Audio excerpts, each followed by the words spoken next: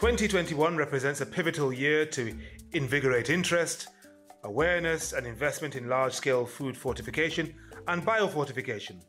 The UN Secretary-General Antonio Guterres will convene a food systems summit as part of the Decade of Action to achieve the Sustainable Development Goals by 2030. And today we're taking a deep dive focusing on the complementarity between large-scale food fortification and biofortification and the opportunities of ensuring the most vulnerable people are reached with nutrient-rich foods. What would you say the impact of COVID-19 has been on global malnutrition? The impacts of COVID, turning the clock back 10 years. So 10 years of progress is being wiped out if we don't act. Before the pandemic, 2 billion people were suffering from malnutrition, not a small number. Now, World Food Program, for example, estimates that people who are facing food security is going to double 2020. Lots of people have heard of fortification, but they probably haven't heard of industrial fortification or biofortification. So can you break those terms down, explain what the difference is between them and how they complement each other?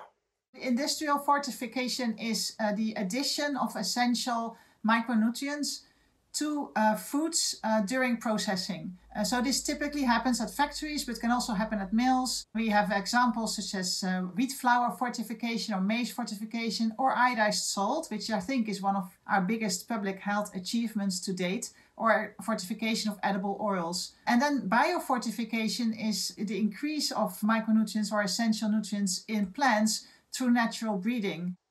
Both interventions have tremendous potential to expand their impact, but what needs to happen globally and at country level in order to realize this potential? Well, in order to realize the potential of these kinds of investments, there has to be an awakening in governments as to the importance of micronutrient deficiencies.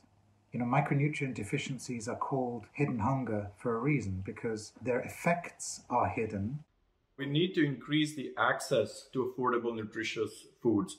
So staple crops like wheat, rice, millet, legumes that form a big part of the dinner plate, we need to make them as nutritious as possible.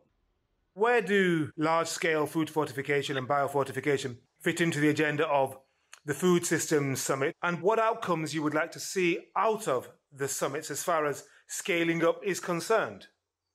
So for us, it's critical that these solutions, such as fortification and biofortification, but also other solutions that can help to eliminate micronutrient malnutrition, are being highlighted at both the Food Systems Summit and the Nutrition for Growth Summit that will be following this year. We need to see bold commitments, bold aspirational commitments that are then progressively realized over the following 3-4 years. So we want governments to get behind this, to demand it. And what's really interesting about these two interventions is that they are essentially proven interventions. We don't have to do a lot of piloting of them. We don't have to wait for a whole range of other things to happen. We can scale these things fairly quickly. We can make a massive dent in that 2 billion micronutrient malnourished number by 2030. This is the largest opportunity because all these interventions are right there and ready to be scaled up. What we need is strong and long-term commitments to make this happen.